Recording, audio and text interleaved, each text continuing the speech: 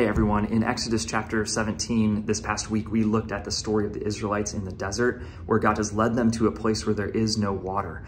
And they sort of put God on trial. They accuse him of leading them to a place where they're going to die. And they ask, are you with us, God, or not? And what's wild is God is sort of willing to take this accusation from his people, and he calls them out to himself.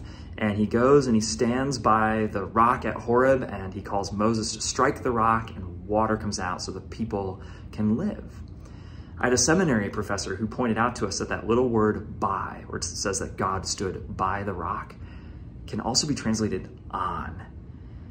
And if we take it that way, what that means is God is on the rock as Moses strikes it. So it's not so much Moses striking the rock, it's Moses striking God himself.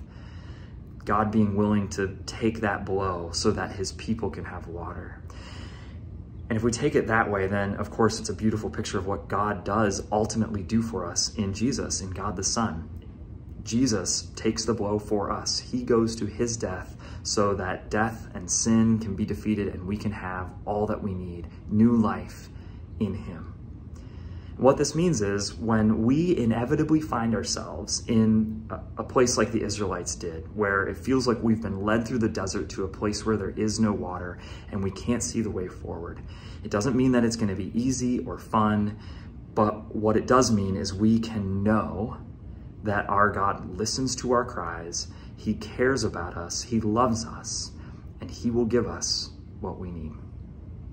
Thanks for watching. Have a great week.